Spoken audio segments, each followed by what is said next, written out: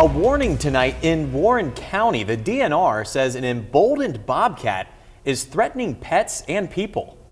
It's approaching people's back doors, it's in their yards, and everyone's seen it.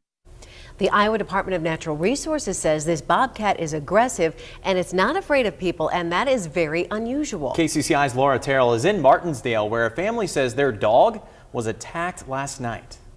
These are the puncture marks. This 17-year-old Shih Tzu named Bippy is lucky to be alive. Bite marks and a swollen neck tell the story of her near-death experience with a bobcat Sunday night. I'm kind of shocked that the dog's okay.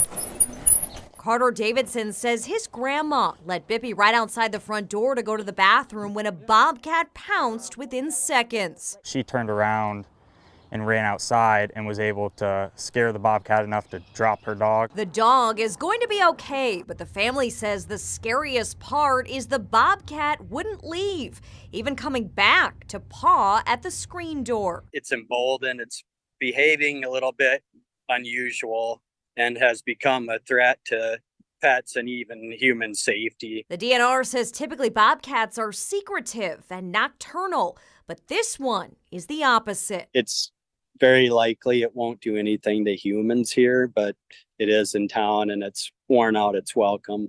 This has become the talk of the town. A lot of people here in Martinsdale say they have spotted the bobcat and it's not afraid of people. Yeah, it's pretty spooky. Travis Berger says the bobcat was sitting on his front porch in Martinsdale last night. Sat right here.